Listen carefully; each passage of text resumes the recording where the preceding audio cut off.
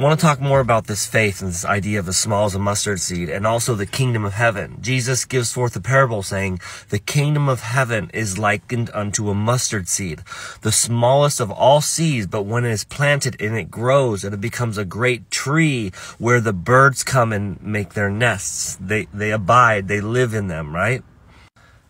The kingdom of heaven is from within. This earth can be heaven or hell. Your mindset can be heaven or hell, depending on if you follow the teachings of Jesus Christ, you will see that the world is beautiful. Everything is great. And even all the stuff that you see going around you, it's like, you feel very terrible for them. You feel bad, but you know that you're secure. You know that you're safe. So let's talk about this faith. Watch the last video. It was a 3-minute version, but there's more to this idea because faith can grow, right? So if you don't want to watch the last video, the idea is that many people, when Jesus says you need faith as small as a mustard seed, a lot of people take that to mean, oh, you just need a little bit of faith. You just need a little bit. That is not the case. That's not what he's saying. Jesus is saying you need all the faith. It's the exact. Got a phone call. Or was I? Faith as small as a mustard seed does not mean you just need a little bit of faith. And we're going to show scripture to prove it, and stories throughout the Bible that happened that as soon as someone lost faith or as soon as someone had faith, things happened, right? But faith as small as a mustard seed, Jesus thought of the smallest seed, the smallest of all possible seeds, which can actually be planted and grow. The kingdom of heaven can grow in between all of us, just kind of like the hidden day or the Feast of Trumpets is the hidden day, where they light a fire on a mountain, and then the next mountain over can see it, and then they light their fires, and then it just spreads everywhere because all the mountains know now it's the hidden day, it's Feast of Trumpets, that's why it's a 2-day festival. It's the same idea. The kingdom of heaven being from within, we are lighting each other's fires. So faith can grow, yes, but you need faith as small as a mustard seed means you cannot have any doubt. Jesus said he thought in the smallest possible grain and say you need faith as small as that.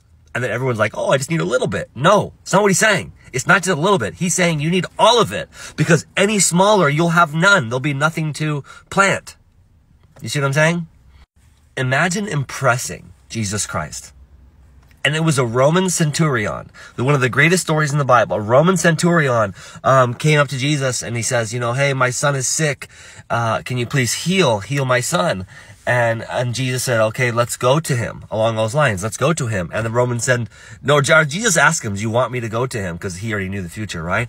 And then he says, no, look, I'm a leader of a legion, and if I tell them to go do something, they do it. I don't have to be there. Just say the word, Jesus. Chills, filled with the Holy Spirit. Just say the words, and I believe it will be done. And Jesus goes, I have not found faith like this in all of Israel. Because he believed and he did not doubt. He believed so much. He said, you don't even need to go there. Just say the words and it shall be done. And that very hour it was done. Amen, right? Imagine impressing Jesus Christ, by the way. So faith as small as a mustard seed doesn't mean what a lot of churches teach. And this is why I don't go to church anymore. I used to, and I'm looking for a good one, but this is church. Every second of my life is church. And every second of my life is my Sabbath rest in Jesus Christ. He gives us rest for our souls. And this is the kingdom of heaven. This is it. I'm living in the kingdom of heaven right now. I am living in the kingdom of heaven because it's from within. And we want all of y'all as well. And I know many other people are, and where 2 or more are gathered, there he is in the midst. And he is the light of New Jerusalem, our mother from above. What about Peter? Peter walked on water. Go through Blue Letter Bible and type in the phrase, ye have little faith. And anytime you see ye have little faith, Jesus is not saying, you only have a little bit, you need a little bit more. It's not what he's saying, because how much more would they need? They need all the faith, all of it.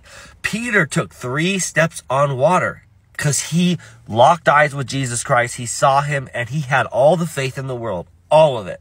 And what does the Bible say? He took 3 steps on the water, but then the wind and the lightning came and he got scared and he sank. He lost the little bit of faith he had. The pure, true faith that he had was as small as a mustard seed because it's all the faith in the world.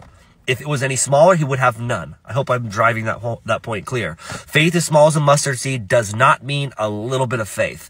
Yes, faith can grow, of course, but that's like the parable of the kingdom of heaven where it can grow. Faith as small as a mustard seed means all the faith in the world, because any less, you'll have none. Okay? So Peter took 3 steps on water and he sank. And then what does Jesus say? That's that picture you always see of Peter's hand coming out of the water and Jesus' hand grabbing it. Jesus is pulling him out of the water and says, you have little faith. You have little faith. That's why he sank. You know, he had it for a second and he lost it. Because think about it this way.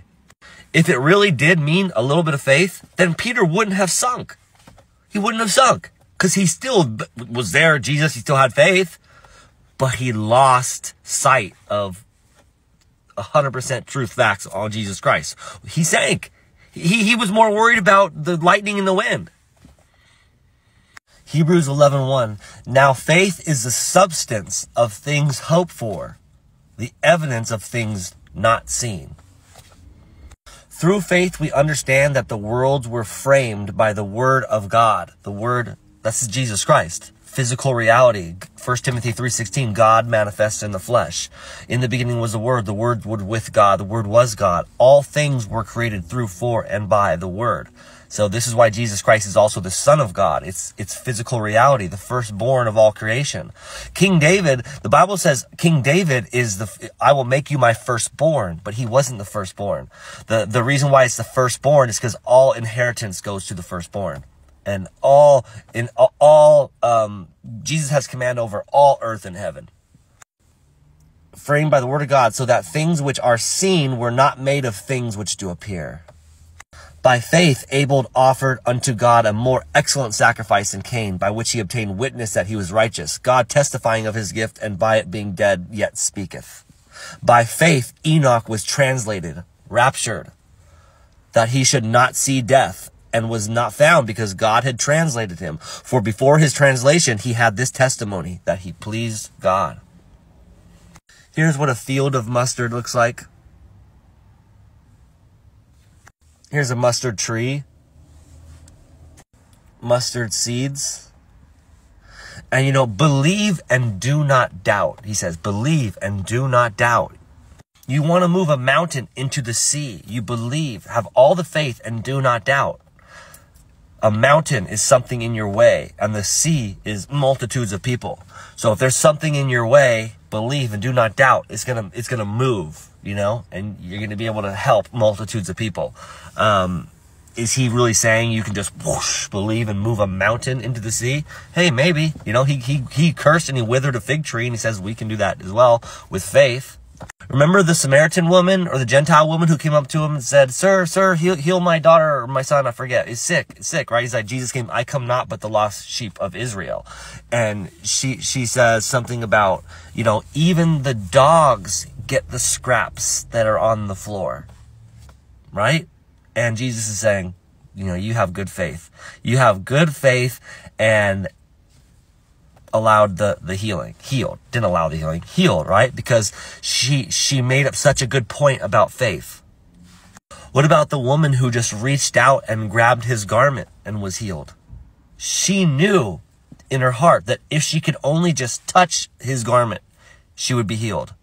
If she had any doubt, she wouldn't have been healed. That's what I meant by in the last video. Like, if you don't have, it won't work if you don't have full faith. Like, if you'd be like, let me see what happens. I'm going to reach out and touch it and let's see if it works. It won't work. It won't. But if you push through people, but nicely, you'll get there. You go through everyone and just to touch his garment, because that will heal you, it will heal you. This is the message being taught with faith as small as a mustard seed. And the kingdom of heaven, likened unto a mustard seed, grows. Right? Because faith can grow, and our faith, the kingdom is from within, and we can light each other's fires, and the kingdom of heaven can grow, and we can make this the spot. You know what I mean? But, the devil's a god of this world, and his time's almost up, and You know, that's why we're trying so hard to help you all and share these messages and share love, because we care for you. We care for you. We don't do this because why? We want views and videos, and this earth is going to perish. We don't store our treasures in heaven where moth and rust can get it. Ours are in heaven. And we this is not throwing pearls before swine. Y'all are not swine.